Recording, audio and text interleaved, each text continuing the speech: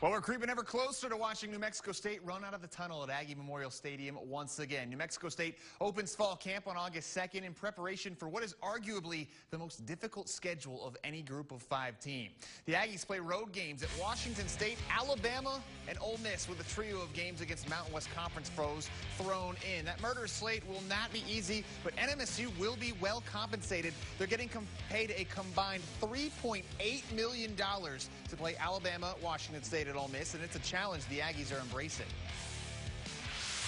Football pays the bills. We're getting quite a bit of money to play Alabama and Ole Miss and Washington State, and we understand that football has that priority. Mario does a great job of putting us in a position to succeed. This is one of the few years we'll ever play 3 power conference games. We'd like to stay away from that and limit that to 2.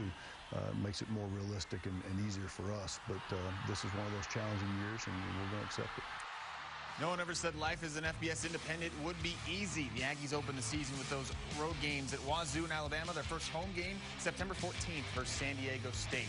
And a pair of Aggies found their names on some preseason awards watch lists. Senior running back and return man Jason Huntley is on the Paul Hornung Award watch list, given to the nation's most versatile player. NMSU sophomore and quarterback Josh Adkins is on the Danny Werfel Award watch list, which is a community service-based award.